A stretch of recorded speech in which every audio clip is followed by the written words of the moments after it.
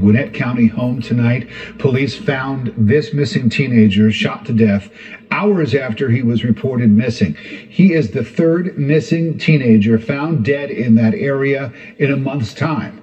Then in his first, Yasmina Alston is live at Gwinnett County Police Headquarters. And Yasmina, this is only just days after parents in the area had a protest over the police response to missing teenagers. Rick, that's right. Families in the Hispanic community here say that something needs to be done. And tonight we are learning from this 16-year-old's uncle who confirmed to our partners at Telemundo the teen's name was Jose Martinez. Me and my brothers heard the gunshots last night. I don't know what time it was, probably around 10. 16-year-old Jose Martinez found shot to death in this Lawrenceville house.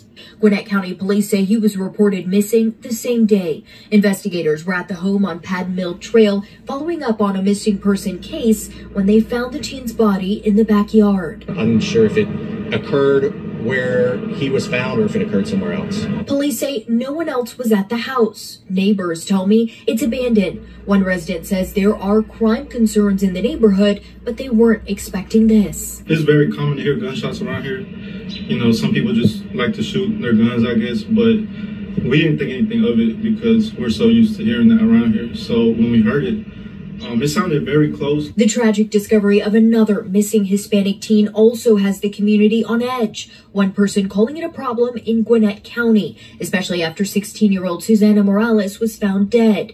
Residents say they are hopeful for answers. It's a problem, and I just think that there needs to be some more done about it because it's becoming worse and worse.